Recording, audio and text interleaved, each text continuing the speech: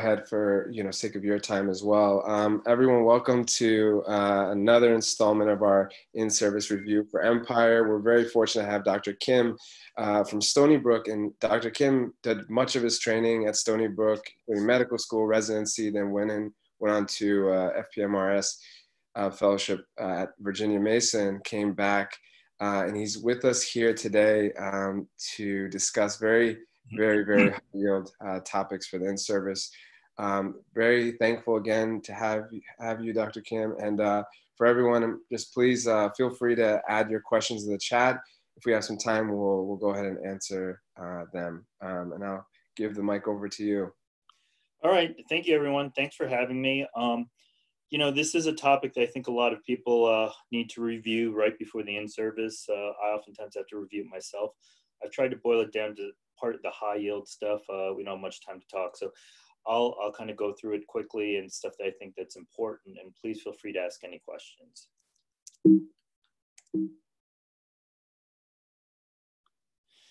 So briefly, I'm gonna just briefly review the neural control of micturition, and then kind of give a brief overview of urodynamics. We'll discuss a few cases, and then we'll go over some review questions.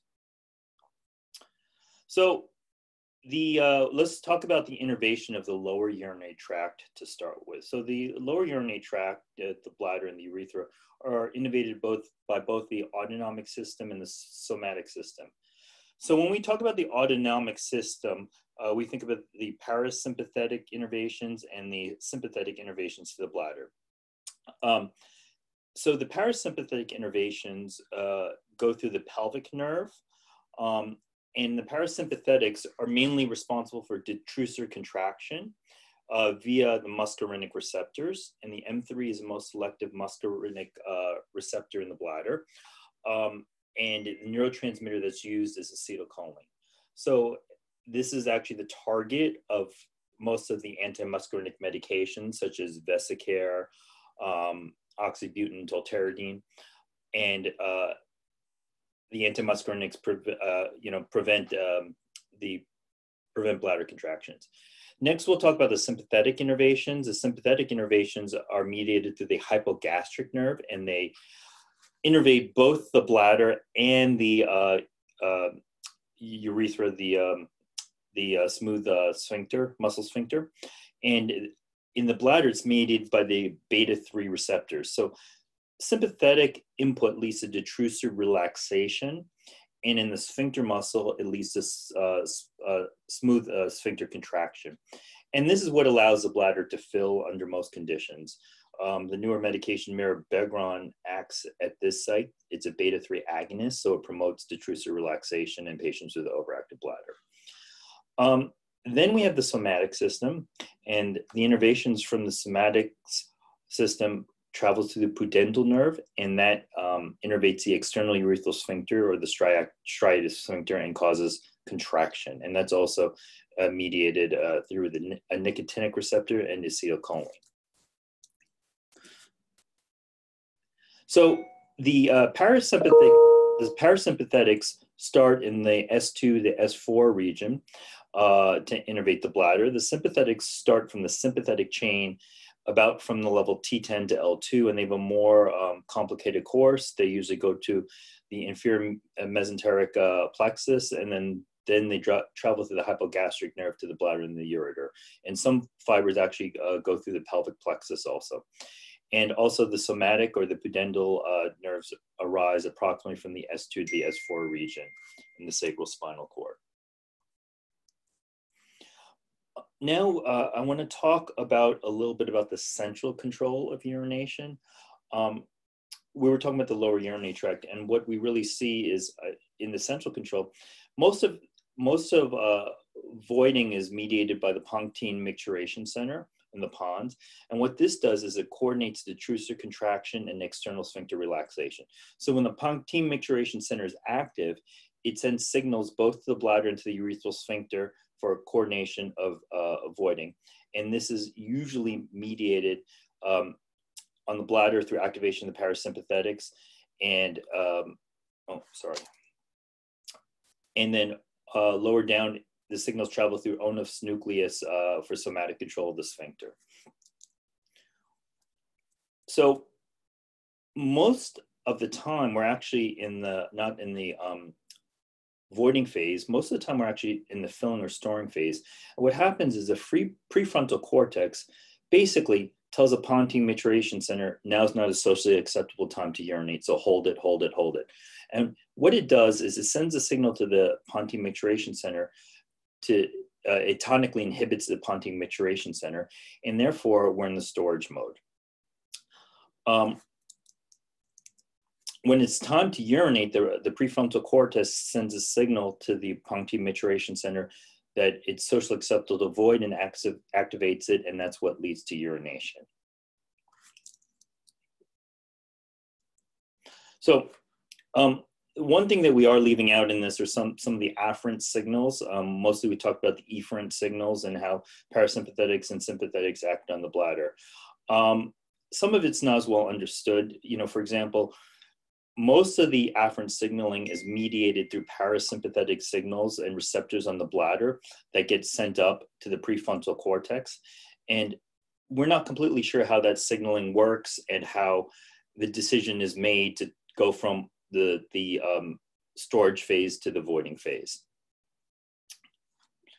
And also, what happens is initially as the bladder fills and the receptors sense this filling, there's actually a relay system through interneurons lower down that activate the sympathetic system, which promotes storage. But at some point, when the receptors sense the bladder is too full, the signals get sent up to the prefrontal cortex, and it conveys the urgency to void. So that's a very brief overview of the neural control of micturition. Now, I want to talk about urodynamics a little bit. So when we think about urodynamics, there are different components. There's the post-void residual measurement. There's a uroflow, which is a measurement of the urine flow. Cystometry, which is the filling phase during urodynamics. And there we can determine pressure, volume relationships of the bladder filling. There's an EMG, which measures the sphincter, external striated urethral sphincter activity during filling, voiding, and detrusor overactivity, things like that. And pressure flow studies, which is a measurement of bladder pressures and urine flow during voiding. And a good urodynamic study should have all these because they're all usually necessary to determine what is happening. So usually we start with a PVR and uroflow. And so what I have on the right here are some patterns of uroflows. So normal uroflow should approach a bell-shaped curve, as we see in picture A. Usually men should have a uroflow, we say above 15 is normal, 15 cc's per second. Below that, usually there's likely some degree of obstruction, usually due to bladder outlet obstruction, but we can't always say the reason why from just a uroflow. Pattern B is a tower-shaped uroflow, which often shows a higher flow rate, and this may be due to things like overactive bladder. Pattern C is what we call staccato pattern, and that may be seen in dysfunctional voiders or something like that. And D is an interrupted shaped uroflow, and E is a plateau shape. Now, one of the things I'll caution you guys is for pattern D, you know, that looks like an interrupted, and a lot of times my residents will say it's a straining pattern, but we actually don't know that just from a uroflow because we don't know what the actual detrusor function is. And the plateau shape usually is due to either poor detrusor contractility or some kind of outlet obstruction. So we can start by getting some useful information from the uroflow, and to properly perform uroflow should have probably at least 150 cc's during the void, so to determine the curve contour. So that's usually the first part of the urodynamics. Okay, after we've done that, we do a cystometry, filling cystometry. And so most of our multi-channel urodynamic machines, we have several catheters and tubes associated with it.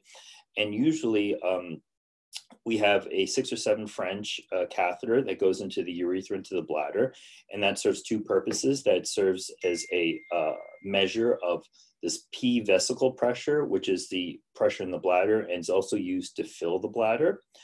And then we have another catheter that either goes in the vagina or in the rectum, and that's a pressure sensor, and that is a estimate of the abdominal pressure.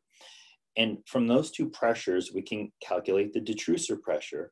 So the detrusor pressure is the vesical pressure minus the abdominal pressure.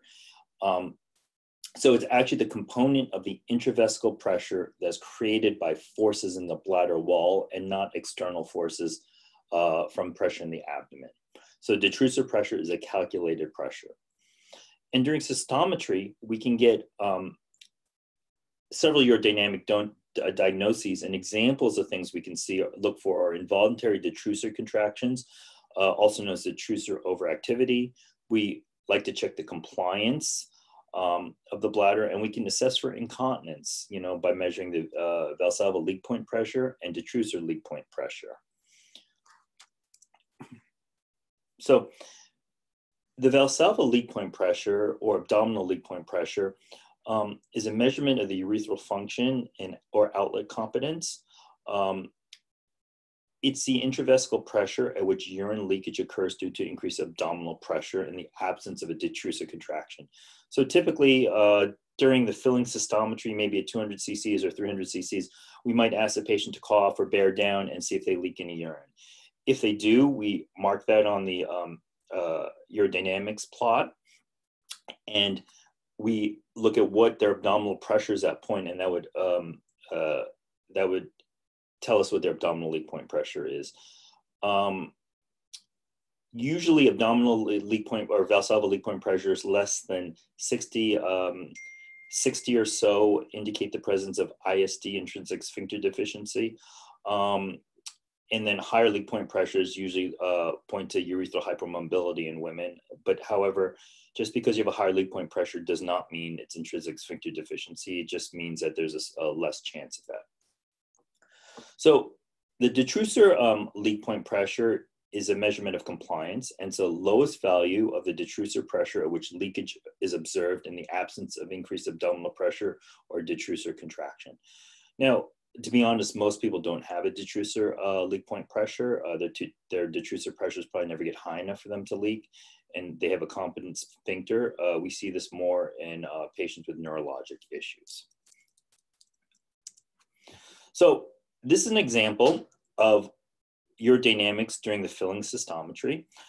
So we look at the lines first of all. So the top line is abdominal pressure. So that's a tube in the rectum or vagina. The next one is a vesical pressure, which is the catheter in the bladder. And then the detrusor pressure is a calculated pressure of the vesicle minus abdominal. And in the beginning of the test, what we always check for is to see whether the tubes are working appropriately. So the first thing I look for is a cough in the beginning. And when you cough, that causes abdominal pressure. So you should see a spike in the abdominal pressure like we do here. And that should be transmitted to the vesical pressure. However, the detrusor muscle is not doing anything in addition to that abdominal pressure. So the calculated detrusor pressure should be minimal. So we see that this cough here, we see this spike in the abdominal pressure. However, the detrusor pressure looks low. So we know that the tubes are functioning appropriately. So the next thing we see is this is our fill volume. And, we usually fill at a moderate rate, probably about 50 to 60 cc's per minute. And we see what happens. We ask patients for sensations for their first sensation, first desire to void, normal desire, and stronger desire to void. And we mark that on the scan too. Now, one thing is here about 200 cc's, they're doing probably a Valsalva leak point pressure test. And so the patient is asked to cough. And again, we can see there's no transmission to the detrusor. There's no increase in detrusor pressure. So we know this is a technically good study. And what we see here is we actually, a lot of times we'll see an increase in sphincter activity, and that's normal. And we see no leakage here, so that means this patient does not have stress urinary incontinence. And the filling capacity the filling cystometry goes all the way up until the patient denotes capacity or the strong desire to void. So this is an example of detrusor contractions, detrusor overactivity during filling. So once again, we can see that this is a technically good study here. And as we fill at about 160 cc's, what we see is we see a spike in the vesicle pressure and detrusor pressure. And so we know this is all from detrusor because there's no increase in the abdominal pressure. And we also see some associated urinary leakage here. So this patient would have detrusor overactivity with urinary leakage. And here we see a spike in the EMG activity. And this is usually a voluntary guarding type reflex. If a patient is an involuntary detrusor contraction, oftentimes they'll consciously kind of tighten their sphincter to try to get rid of it. So this is actually a finding we call pseudo-dysynergia. This is not dysynergic. This is a normal response. Okay. So now this is an example of stress urinary incontinence during filling cystometry. Once again, we see there's no pressure transmission to the detrusor line. And as we fill, we do a stress test at about 200 cc's, and we can see that the patient coughed and or bared down Valsalva and make good pressure. This is 75 cm H2O. And what we see is there was urinary leakage. So we would denote a Valsalva leak point pressure of 75 cm H2O.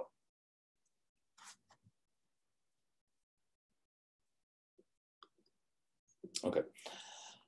Another important thing that we need to measure during the filling cystometry is compliance. So the volume for compliance is change in volume over change in pressure. And what we see here is the abdominal pressure remains relatively constant, but as we're filling, the vesicle and detrusor pressures start increasing. And so what we do see some leakage here when the detrusor pressures are at 60 cm H2O. So that would be the detrusor leak point pressure. And in this person, the change in volume, 250 cc's over 60.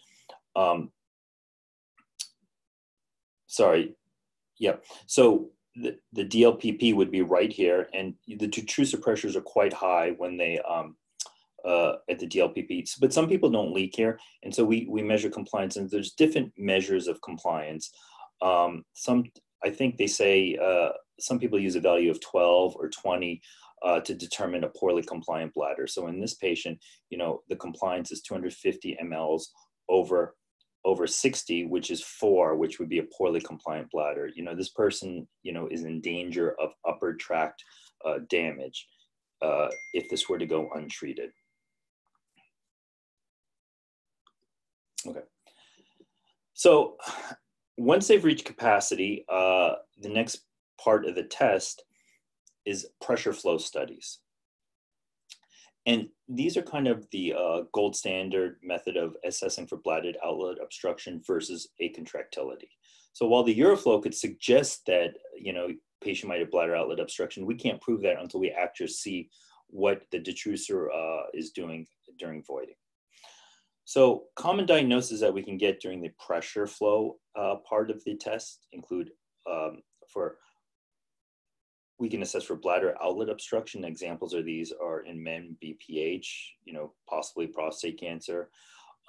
In females, maybe a sling that was put in too tight, or pelvic organ prolapse, especially anterior prolapse when there's kinking of the urethra. Or functional obstruction, such as dysfunctional voiding, detrusor sphincter dysynergia, or primate bladder neck obstruction. Or we can assess for detrusor acontractility, which might be from diabetes, a neurogenic issue, idiopathic, sometimes iatrogenic from pelvic surgery, such as a radical hysterectomy, a colon resection, something like that. Okay, so now let's look at the pressure flow study. So up until the permission to void, that's a filling cystometry. And in this patient, the patient was given the permission to void. And basically, we see that there's an increase in the detrusor pressure. And this patient detrusor pressure rose to about 15 cmH2O. And then we see that the flow rate right here appears to be, it seems to be like a bell-shaped curve, and the flow rate is 25 cc's per second. So this patient is voiding pretty well at low pressures, and we don't see there's any abdominal component to that, so it means there's no abdominal straining. Okay. A couple formulas that might be useful are the bladder outlet obstruction index.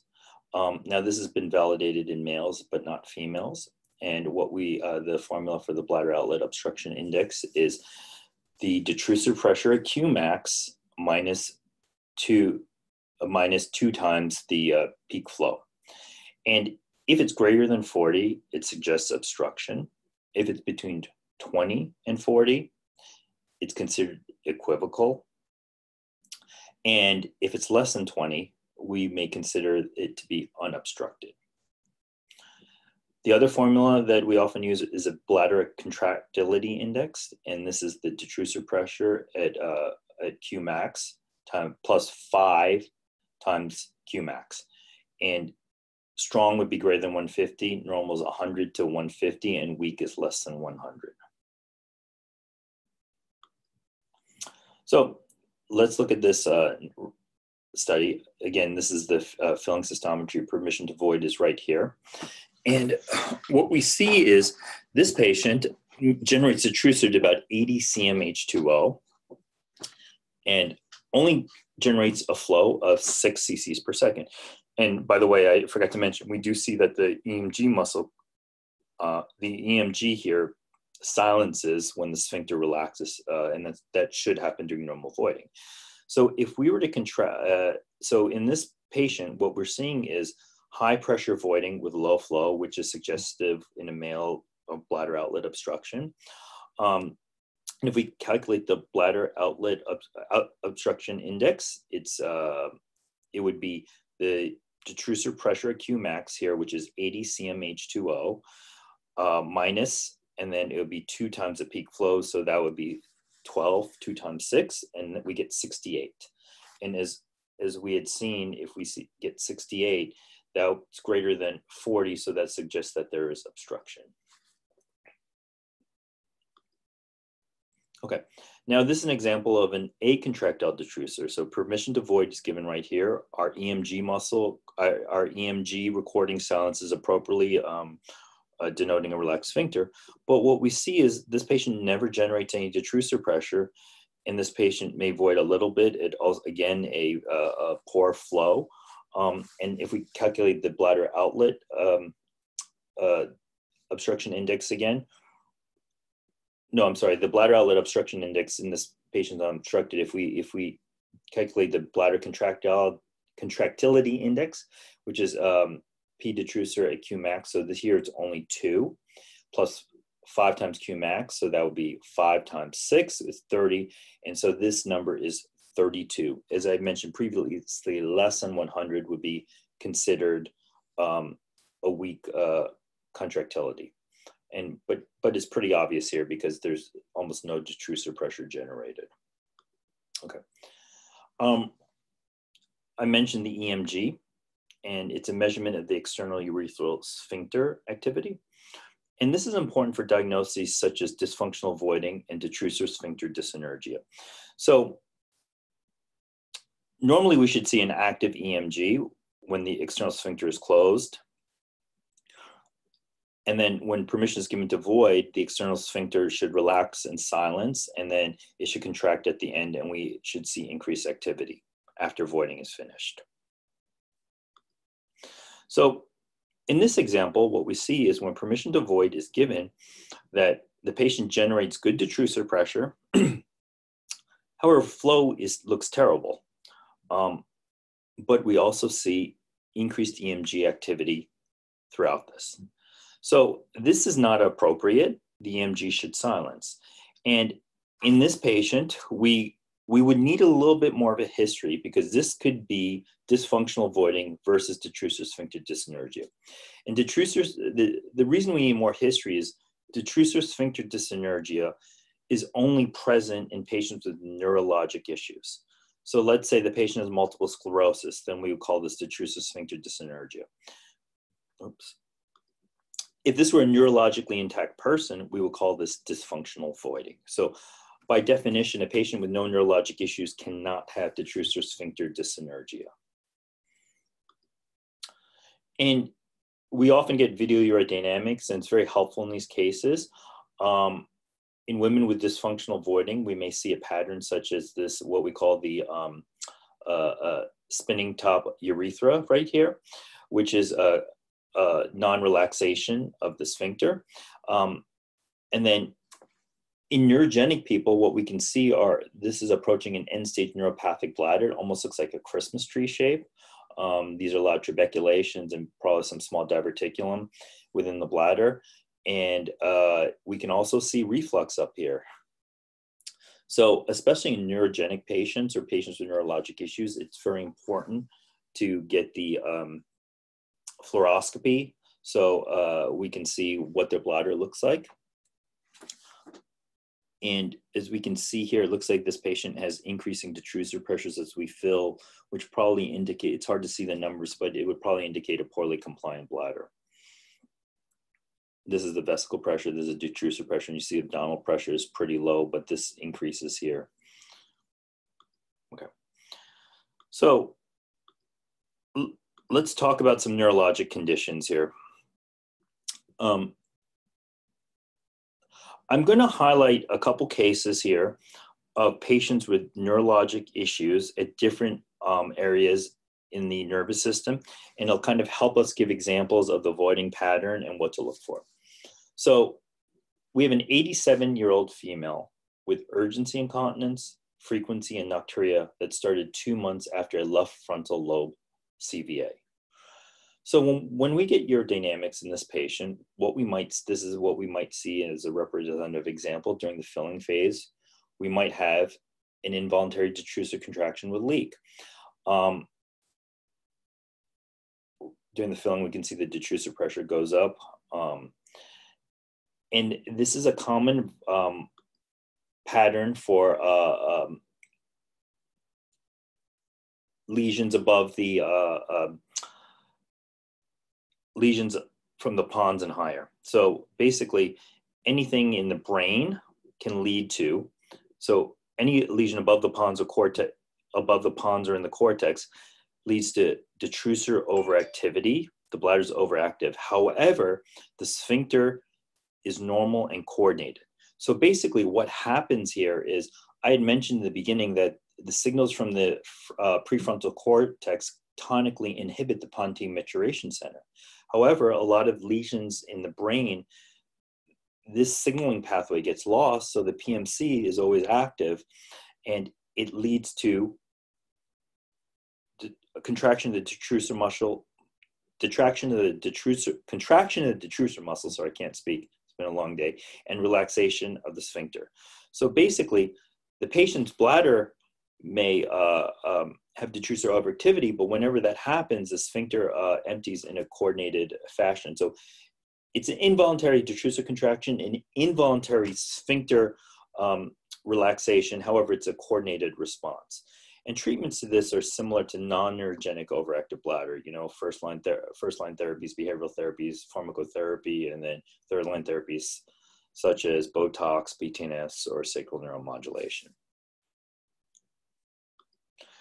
Now, going down a little bit, lesions of the suprasacral spinal cord.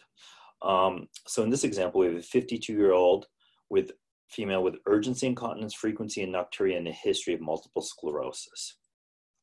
So multiple sclerosis is a demyelinating disease, and it can affect anywhere in the system. And so let's see what happens here. During the filling phase, what we see is an episode of detrusor overactivity. We don't see a leak in this example, but we do see detrusor overactivity. And then when we actually give the permission to void, the patient generates good detrusor pressure to void, but we have a crappy flow here, and we see increased sphincter activity. And as I mentioned, the EMG should be silent. If it's increased in a patient with neurologic disease during voiding, then this is probably detrusor sphincter dyssynergia. Okay, So what happens in the lesions in the suprasacral spine, the cord region, right here, we have an overactive bladder with a spastic sphincter, and then there's dyssynergia. So there's lack of coordination between the sphincter and the detrusor muscle because the signaling pathways here get messed up. And this is actually kind of one of the more dangerous patterns because the bladder may spasm with a closed sphincter, and this may lead to reflux and that end-stage neuropathic bladder, the Christmas tree shape, and can cause a lot of issues. So this is why video urodynamics is also very important in these patients, because we can assess for reflux and hydronephrosis. So the typical treatments for these kind of patients are clean intermittent catheterization to minimize the bladder volumes, coupled with either pharmacotherapy, anticholinergics, beta-3 agonists, and a lot of times these days we're using Botox. If they're unable to intermittently catheterize, you can consider some kind of urinary diversion, such as a mitrophanol, an ileovesicostomy, ileal loop, or possible bladder augmentation. These patients, we should avoid the use of indwelling catheters. And the other thing about suprasacral cord lesions is we have to be cognizant of autonomic dysreflexia. So, for example, a patient with a spinal cord injury typically is above the, I think, level T6 or so. You have to watch out for autonomic dysreflexia. And what happens is that's unregulated. So you get the stimuli below the level of the injury, and at least unregulated autonomic discharge, and it can lead to excessively high blood pressures and a reflex bradycardia and sweating and flushing. And so examples of this might be when you're performing cystoscopy in a paraplegic spinal cord injury, you might start seeing high blood pressure. The first thing you should do is remove the noxious stimuli by draining the bladder. And if that doesn't work, you probably have to administer nitrates to try to lower the blood pressure. My residents know we had a individual, an 18-year-old kid, motorcycle accident, who had a spinal cord injury, was paraplegic, and he had a suprapubic tube. And every time we tried to change it, he would get dangerously high blood pressures. So we actually had to bring him to the emergency room for every suprapubic tube change to get nitro paste, because oral medications didn't work with him. So you have to be very careful in these patients. Okay, the next level is a sacral spinal cord or peripheral lesions. And so in this case, we have a 62-year-old female with incontinence, urinary frequency, and nocturia that started after colorectal surgery. So in this case, what we see that this is a technically good test. We don't see that there's any stress urinary incontinence here.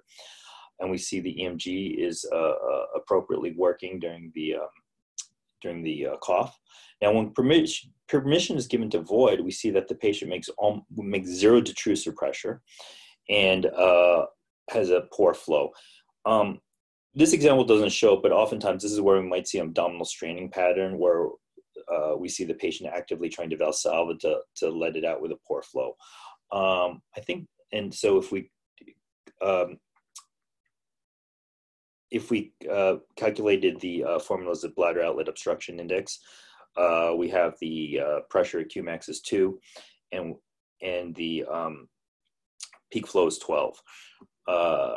So the formula would tell us that this patient is unobstructed, and then if we did the bladder contractility index, it would come to less than 100, indicating poor contractility. So really, these lesions are from the sacral region, and when we have a injury to this area, we get an acontractile bladder and a flaccid sphincter. And the coordination, there's no coordination because both of them aren't working. And this is kind of the sacral reflex arc that we talk about with the bulbocavernosus reflex. So you can assess for an intact sacral spinal cord response. In a female, you pinch the clitoris and put your finger in the rectum to feel for appropriate contraction. In the male, you can pinch the head of the penis. Now, even in neurologically, only 70% of neurologically intact females have this. So just the absence doesn't absolutely indicate the absence of this. However, it's a good screening tool. So for these neurogenic bladders, the sacral cord area, the treatment is usually clean intermittent catheterization to minimize bladder volumes. And if they're unable to perform intermittent catheterization then you would consider urinary diversion, a suprapubic tube, so forth. We try to avoid indwelling catheters for the most part. These are the patients that we see these horrible erosions in the females, with gaping urethras where you can put 4 fingers in them, and males, they're the ones that get the erosions, leading to like hypospadias-like defects. So we pretty aggressively tried to avoid the use of indwelling catheters. I kind of highlighted an example for lesions in each part of the brain, in the suprasacral spinal cord and the sacral spinal cord, but it gets more complicated, and I just don't have time to go over all of this. But basically, the first thing you should do if a patient with a neurologic condition is kind of figure out where it is, and then you can figure out the pattern. So the suprapontine causes are traumatic brain injuries, strokes, Parkinson's disease, things like that. We see a lot of patients in my practice that have had strokes and they're fully recovered, and then they develop new onset urgency incontinence, and no one has explained to them that there's a known association. Suprasacral causes, we see a lot of MS, we see, spina bifida, traumas, spinal cord injuries, and infrasacral causes, diabetes, cauda equina, pelvic surgery injuries, especially radical surgery and pelvic fractures and traumas. So if you can locate where the neurologic condition exists, what part of the system, you usually can figure out the voiding pattern. Okay. I guess at this point, do you want me to stop and see if there's any questions before I move on to some review questions? Sure. There was one question, it was a while ago, but I think it will get answered in some of these questions. I even know this one in-service question I just looked at the other day. So yeah, I think if we go with the questions, and if there's still questions at the end, we can go through it. Okay. Yeah. So I just picked out a few, I think about 4 questions from the 2020 SASP, the ones that kind of I thought were important for this talk. So this question is: 1 month after L5 laminectomy, a 30-year-old woman develops lower extremity weakness, a PVR of 300 mLs, and an intermittent urinary stream. Video urodynamics demonstrated detrusor sphincter dyssynergia. The most likely explanation is, now I found this question to be very interesting because there's multiple parts to it. I think the tendency is, wow, she had an L5 laminectomy. The voiding pattern is probably related to the L5 laminectomy. But the important finding here, I think, is that we have the detrusor sphincter dyssynergia. So based on what the information I just presented, this should be a lesion of the suprasacral spinal cord. And now we just got to figure out which one of these can cause that. So pseudodyssynergia. So this is the finding of increased EMG activity during an episode of detrusor overactivity. So this would not be the case. Recurrent lumbar disc herniation. At first glance, you might think this may be related after an L5 laminectomy, but if you recall the level of detrusor sphincter dyssynergia, it's in the suprasacral spinal cord. Cauda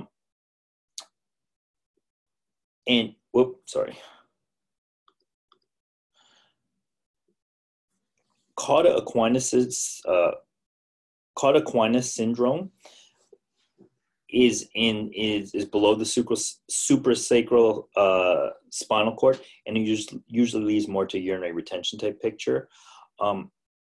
Undiagnosed multiple sclerosis, this is the correct answer because it can lead to the detrusor sphincter dyssynergia voiding pattern. And also permanent nerve injury from the laminectomy. You might say L5, oh wait, that's above the suprasacral spinal cord. But remember, this is the vertebral level.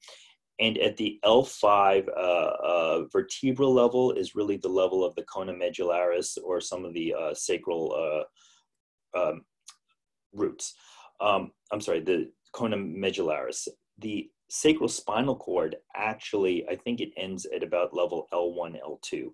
So you also have to remember the vertebral levels. So the answer here would be undiagnosed multiple sclerosis. Again, it's kind of figuring out where the level of the dysfunction is. Detrusive sphincter dyssynergia, suprasacral spinal cord. Okay. Sorry about the not straight picture. I was given the questions this way. Someone scanned them in crooked. A 58-year-old man has incontinence 1 year following radical prostatectomy. Urodynamic evaluation demonstrates normal bladder capacity and no detrusor overactivity. At 250 mLs, Valsalva maneuver increases a bladder pressure to 150 cmH2O without evidence of urinary leakage.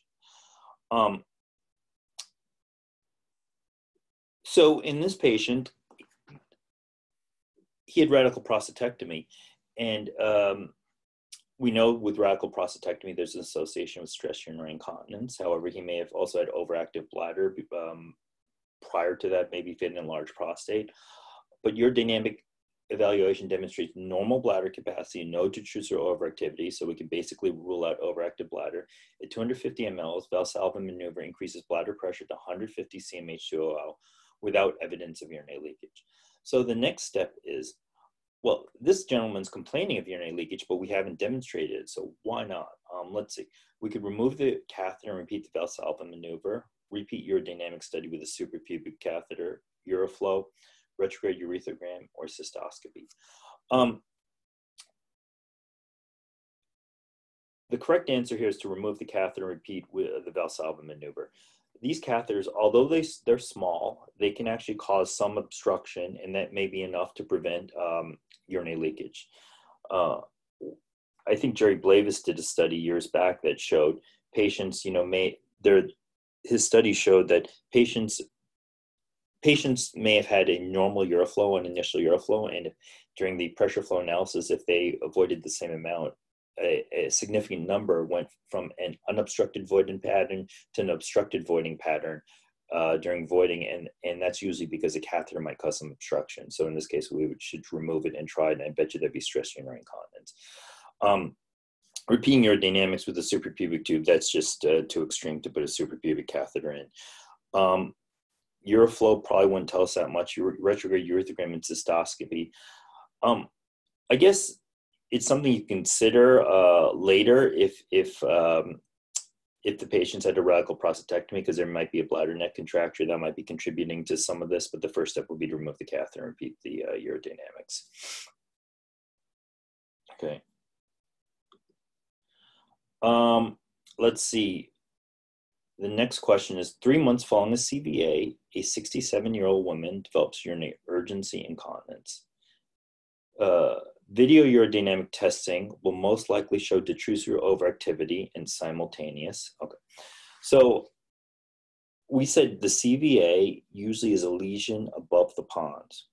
And in those patients, what we usually see is detrusor overactivity, and we see coordinated sphincter activity. So involuntary smooth and striated muscular contraction, involuntary smooth sphincter contraction, striated sphincter relaxation, involuntary smooth muscle sphincter relaxation, striated sphincter contraction, involuntary smooth muscle and striated sphincter relaxation, and sphincter bradykinesia. So remember, this is a coordinated response. So basically, in this case, the patient's having an episode of the bladder emptying, the detrusor muscle squeezing. So we would have both sphincters acting in coordination for relaxation. It would be involuntary, however, there would be a coordinated response. Okay. An 88-year-old man with advanced Parkinson's disease and longstanding history of LUTS developed urinary retention. Pressure flow study shows a detrusor pressure of 8 cmH2O with maximum uroflow rate of 2 ml per second.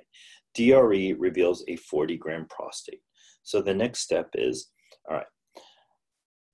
So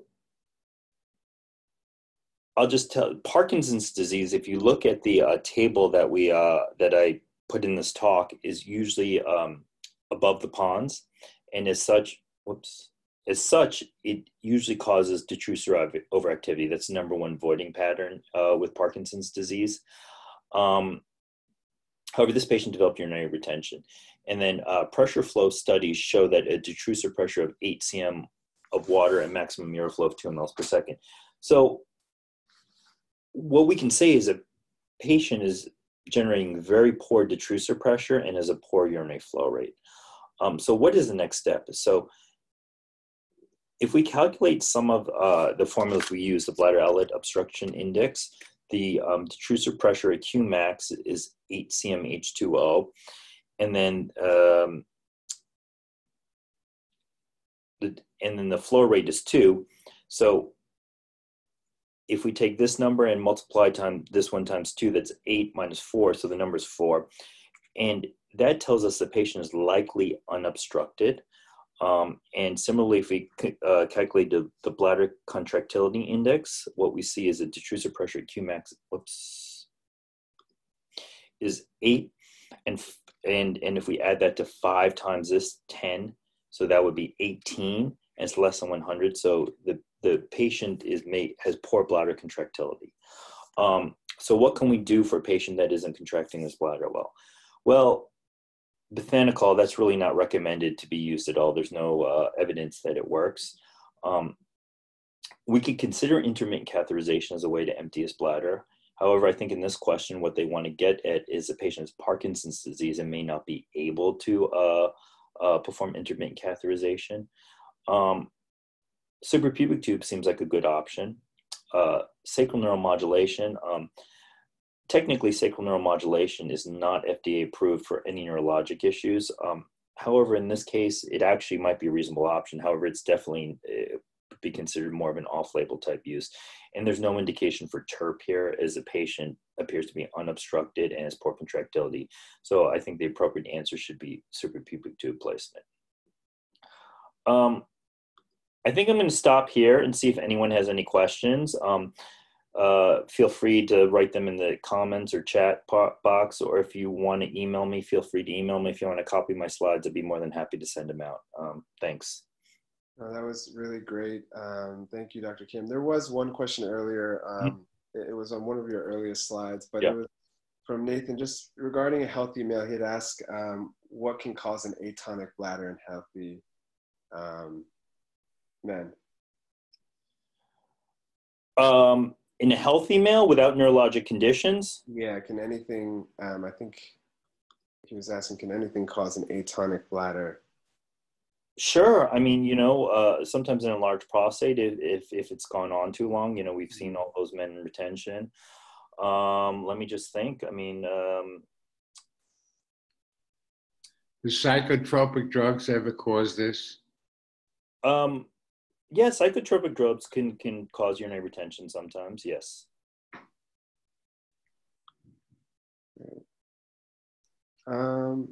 Outside of that, there seems to be no other questions. Dr. Kim, thank you so much. I mean, this is going to be an amazing review. We're going to throw it up on our YouTube series, which seems to be getting hundreds and hundreds of views after the session. So thank you again for this high yield review. Very much appreciated. Again, if anyone has any questions, Dr. Kim's email is there, or you can reach out to us, part of the Empire crew, and we'd be happy to redirect or reroute questions. All right, I guess I went a little under. I was worried about going over, but no, perfect timing.